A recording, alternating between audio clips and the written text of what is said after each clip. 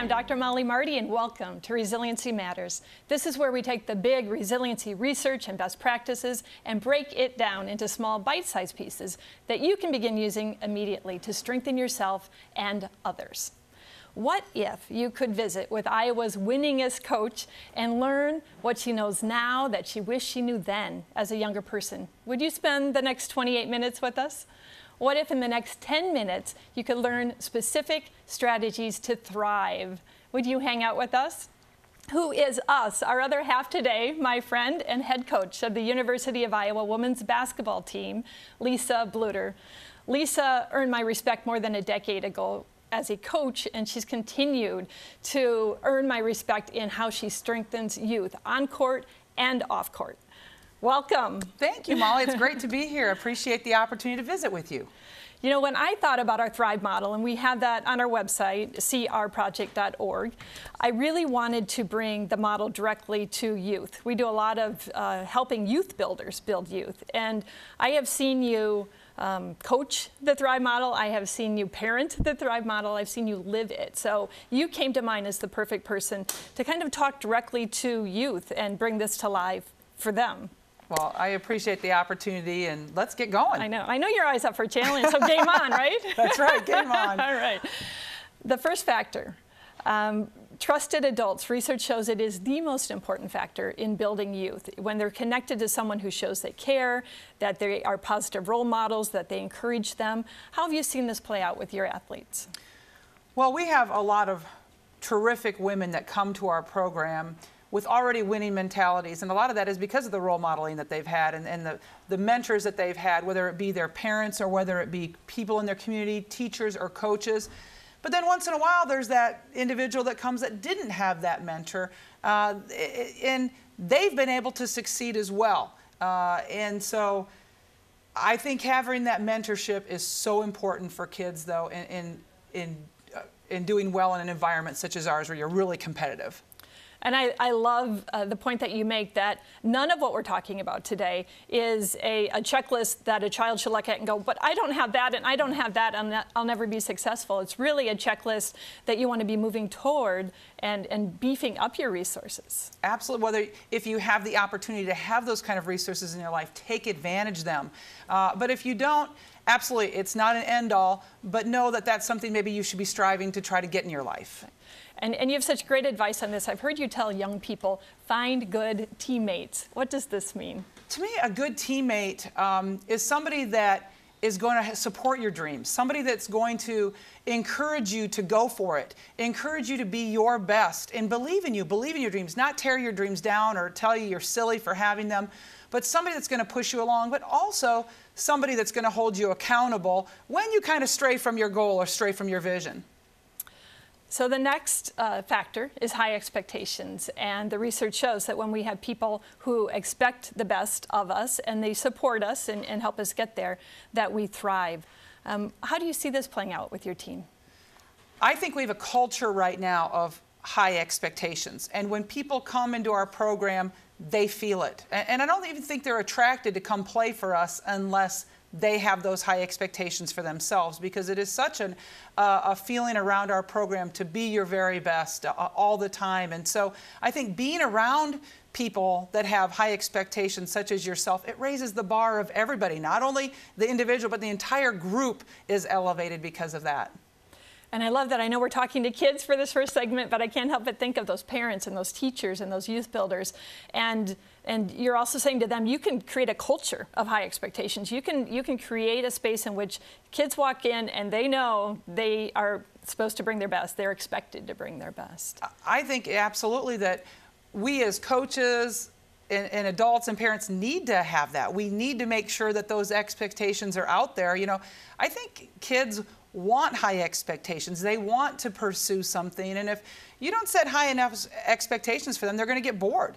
They're going to become very, bored with that and not be driven. And so I think as adults and as mentors and as coaches, it's one of our responsibilities to raise those expectations and to get kids excited and motivated to achieve what they didn't even think they could achieve. I love it. So one tricky part I think that kids can get tripped up on is accountability. It's easy to find friends if they're encouraging you and cheering you on, but we don't always want to be held accountable to making good choices. What does that look like? In my opinion, accountability is a two-way street. You have to be willing to hold your teammates accountable, and your teammates have to welcome that feedback.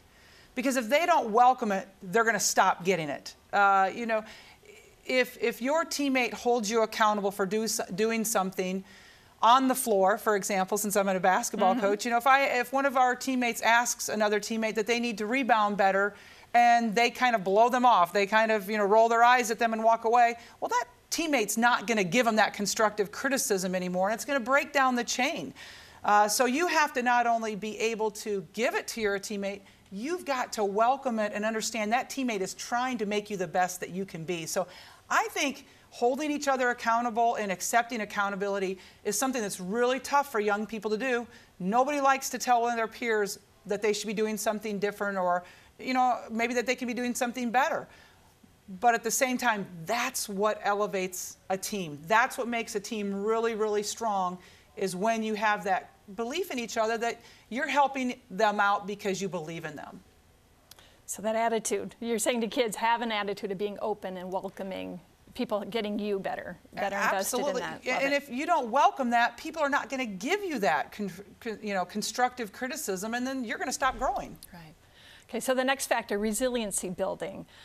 We are helping kids grow strength. We're helping them cope with adversity. Self-care is a big piece of this. How about with your team or with young adults? What choices can they be making to take care of themselves? Well, it's essential in my field. As a coach of highly competitive athletes, self-care is instrumental. If they're not taking care of themselves, how can they possibly come to a 3-hour practice and perform their very best, or go play on the road in a Big Ten environment and expect to get their best if they're not taking care of themselves? And taking care of themselves could mean so much, from eating properly, hydration, which we really stress at the University of Iowa, taking your vitamins, but most importantly with young people is getting their sleep. They neglect to get their sleep, and I think that's one of the worst things for kids especially. They need to have that. They need to be able to be strong on the floor, and without those things, they're just not going to be able to be the best athlete they can be. Good advice, kids. I know you're young, but you're not immortal, and you need to take care of yourself. So wrapping up our first segment, trusted adults, find your best teammates. High expectations, embrace being held accountable to being the best you can be. And resiliency building, refuel often and move toward meaningful goals one step at a time. How can you strengthen yourself by contributing to others? When we come back.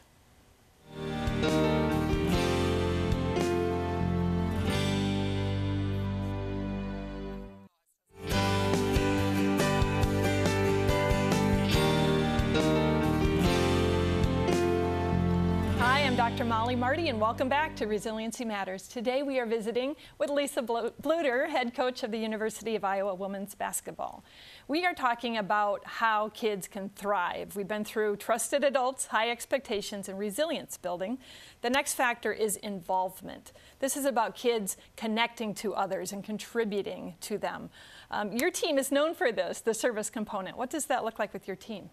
You know, it looks like a lot of different things. And, you know, sometimes people say, well, why do you get involved in the community so much? Why is it important? You know, that's team building, and that's enjoyment. We really grow as a team when we get involved in our community. And some of the things that we love to do the Habitat for Humanity Women's Build, which is every fall. We love to go into the schools and talk to the kids about leadership and reading and the importance of that. Healthy lifestyles. We really enjoy, probably the favorite thing we do is going to visit people in the hospital. Great Hawk fans that are there at the University of Iowa hospitals that we can go and maybe brighten their day and take a few minutes to take their minds off of what they're facing. And you've been coaching a long time. Do you have a specific memory or something you've seen where a player was really changed by that experience of contributing, or maybe a favorite team memory? You know, I think the great takeaway for our players is when they go see some kids in the hospital is how fortunate they are, how blessed that they are to have their full health, especially in what we do, in using our bodies to perform on the floor. They walk away very thankful, very grateful. When they go and speak to kids in the community, for them to understand that they're role models and that they can have an impact on kids and use their platform as a women's basketball player to maybe encourage somebody else to have high dreams and expectations. So just a lot of good things come out of the community service. And on the performance end, of course, my performance psych mind is going and thinking, and that helps them play better on the court as well. So it will help the kids watching this do better in school and be better at home and be better with their friends. And it's all connected that way. Well, I think there's no doubt that the things that we do off the court help us on the court. And again, great lessons learned, but also those are team building activities that are very, very enjoyable and very fulfilling. When you leave there, you feel good about it. So if there's a young person watching us right now and they are thinking, wow, I don't do anything outside of school, I'm not doing anything in the community, where might they start? Or do you have any ideas? I think it's so easy to get started, and I think that's one thing about volunteering is that I think by nature we're not born as volunteers. We're not born into somebody that just wants to automatically share and give, and we learn those things. And I think volunteering is the same thing. We learn that, and so you just need to jump in, because once you start, it becomes contagious, and you want to. You get the joy from helping other people, so you want to do those things. So jump in with something easy. I'm sure every school has an opportunity of some sort that you can get involved with. Great. The next factor is vision, and I've heard you encourage young people to be unrealistic dreamers. Tell us about that. You know, I just say, be an unrealistic dreamer, because I think people set their dreams too low. And why not have unrealistic dreams? Why not just blow people out of the water? I think that's how you achieve real greatness, is by having high dreams and then going for it. But nothing is too big. And I think that's how it all starts, is with that unrealistic dream. And so it's a lot of fun. It's a lot of fun to think about what you can accomplish and have those unrealistic dreams. And I know you're sitting here as someone who was told you will never get a scholarship to play college basketball. There were a lot of people that doubted your capabilities as a very young Hawkeye coach. Right. So you've lived this. Absolutely. I can remember when I was in high school and setting a dream, and this was 6 years after the passage of Title IX, so this was, there wasn't a lot of women's scholarships back then, and I remember I set my dream to have a scholarship, and I remember even some mentors and some older people coming up to me and saying, oh, that's pretty unrealistic dream, it's probably not going to happen. And a year later, I was at UNI on a scholarship playing basketball. So I think you always have to be wary, again, of people that are trying to diminish your dreams and take those away from you. You can't listen to those people. I think that's really important. But yeah, when my first coaching job, I was 2 years older than the women that I was coaching at St. Ambrose University. That's kind of unrealistic to think about being a college coach at the ripe age of 24, but I did it. And so I'm just so fortunate that I had that opportunity, and I went for it. That's a good message there. Go for it. The research on vision also talks about hope and the importance of having hope for a better future. You are a coach, so your team has built-in adversity. How do they keep that hope alive that they'll get the next one, that the future is better than what they're feeling right now? Yeah, and I think one of the lessons I've learned from you, especially Molly, is when you look at a loss, or it's a one-time thing. Look at it as a one-time thing. It's not a regular thing. It happens once in a great while. I mean, in competitive sports, there's always going to be a winner and loser, and obviously we want to win a lot more. But I think one of the great things about athletics is it teaches you how to deal with failure. It teaches you how to get back on that horse and go again. And that's how we feel as a team after a loss at Iowa. Is some people may be like, oh, you don't want to go to practice next day. We can't wait to get back to practice. We can't wait after a loss to get back on the floor, have that next opportunity to redeem ourselves and to go out and show what we are really capable of doing. So I think that you've helped me with that, in understanding that this is just a one-time thing, move on from that. So today's failure is how I kind of say it, and you are not a failure. So a good message for the kids as well. Yeah. It doesn't define you, it defines what happened today, and turn the page and move on. Right, so, and we can learn so much from our failures too, and I think people sometimes forget that the easiest learning often comes from our failures, and going back and really analyzing what went wrong, how can I improve. And so failures can actually be beneficial for you in the long run. And that's a great segue to enrichment when we're talking about enriching and growing holistically, because, and you've kind of referred to this, but athletics teaches you a lot of life lessons. You're talking about some of them, but what do your athletes get that go well beyond the court? There are so many lessons I believe that my players learn from being on the basketball court that you can't learn from reading in a textbook, or you can't learn from sitting in a class at the University of Iowa. I mean, I think that they learn things about goal setting, discipline, motivation, working as a group, working with a team, you know, how to bounce back from failure, how to win with grace, how to hold each other accountable. There are so many lessons that, you know, those are not basketball lessons, those are life lessons that are going to help you perform well the rest of your life. And these aren't just limited to athletics. If we have a student watching us and they said, but athletics isn't my thing. You know, I've always believed that, you know, athletics was my thing. So it's real easy to talk about all of my examples in athletic terminology. But, you know, if you're out for band or if you're out for theater, you can learn these same examples because you're part of a group that's trying to achieve excellence. And that's all that athletics is. It's just a group that's trying to be their very best. Well, isn't that what every band is trying to do, or every theater group or debate group as well? And I'm involved a lot with the Girl Scouts, and I always tell the Girl Scouts, because I know not every one of them can be a star athlete, but every one of them can be a Girl Scout and be a part of that group that's learning those valuable lessons that you learn on the floor. You can learn those when you're a part of a high-energy group that's striving to be its best. And you show a slide when you talk about comparisons, and it's a lighter slide. I love it. It cracks me up. But it's a really pretty serious message you have to kids on keeping the focus on you and not comparing to others. What's your message for them, Coach? I think females, especially young teens, really do a lot of comparisons. They compare themselves with their peer groups all of the time. And I think that slide is funny because it just shows you, how silly really some of these comparisons are. We shouldn't compare ourselves with other people. We need to be our best, the best that we can be. The best, I always tell them, be the best you can be. You can't compare yourself. There's always somebody better. You look at our team this year, we finished this season ranked 19th best in the country. I think that's pretty darn good. Well, if you compare us to UConn, was that the only successful team in the United States because they won the national championship?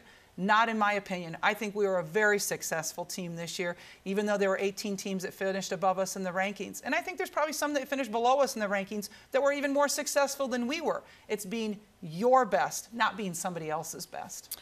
And to that I say, go Hawks. I agree, very successful. So here is the takeaway for our time together: involvement, vision, and enrichment. Coach Bluder had great advice for you on those three factors. What's the secret to challenging others to be their best in a way that doesn't overwhelm them? More tips and advice when we come back.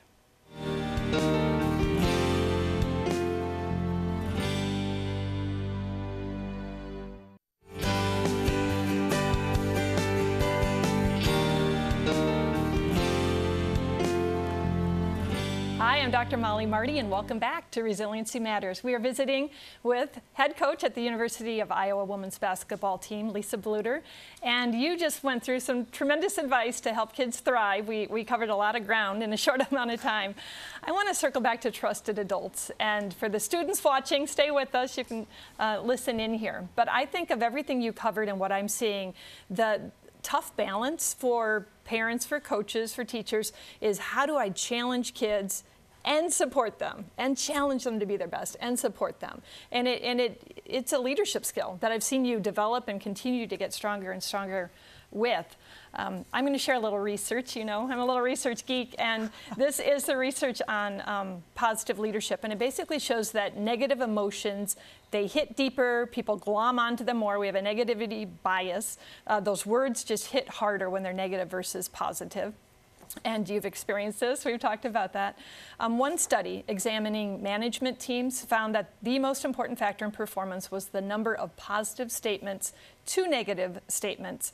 And those who routinely made positive statements, appreciation, support, helpfulness, compliments, significantly outperformed those who had the negative comments, dissatisfaction, cynicism, criticism, or who used more neutral language.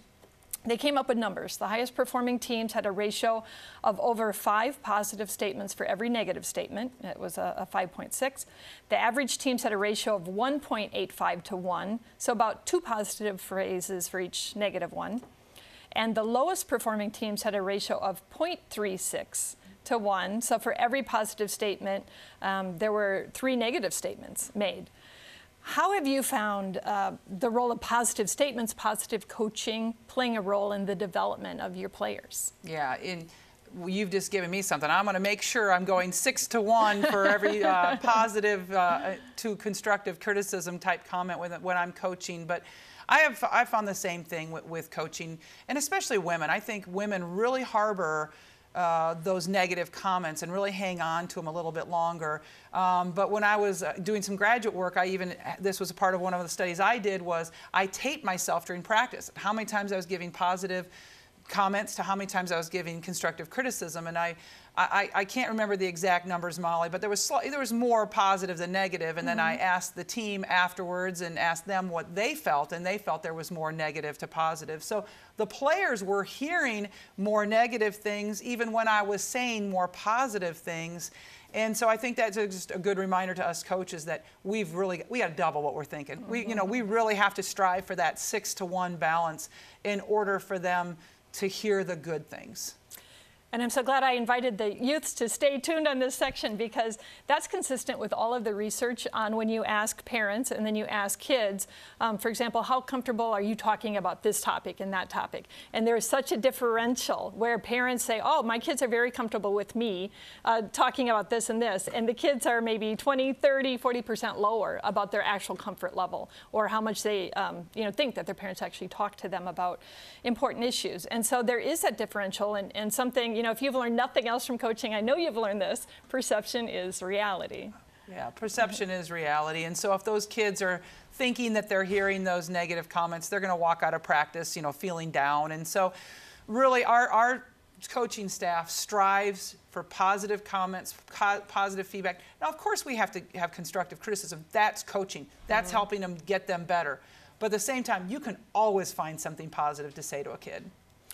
And you can take this too far. I don't want parents to say, oh, well, I'm just going to be all positive and all good, and there goes accountability out the window. The follow-up study showed that there is kind of a boomerang effect, and the marker was 13 or more positive to 1 negative. When it went to 13 or higher, it created low accountability environments where people actually weren't confronting challenging situations, and it led to mediocrity. So we do need to find that balance. Kids are smart. Kids are smart, and they can understand when you're feeding them a line. And I think that if you're not sincere, or if you said good job on doing something when they really didn't work hard at doing it, good job studying for that test, and they didn't study for the test, I think that's sending a really bad message to them, because now they're getting praised for something they didn't do. That's confusing, counterproductive. So we have to make sure that what we're telling them is very truthful, actually, and based on fact. It's a great ending point with you. Like I said, you coach with integrity, you parent with integrity. You're saying stay real with your kids and be honest, but be specific in helping them get better. There's our wrap up for our last segment. I guess tool number 3 would be keep a positive attitude and show your kids you care with that honest feedback you're giving them. Let's review the Thrive model. Trusted adults, high expectations, resilience building, involvement, vision enrichment. Find out more information at crproject.org. This is Dr. Mollie Marti with Resiliency Matters. Thank you for joining me on MediaCom MC22, your local programming leader.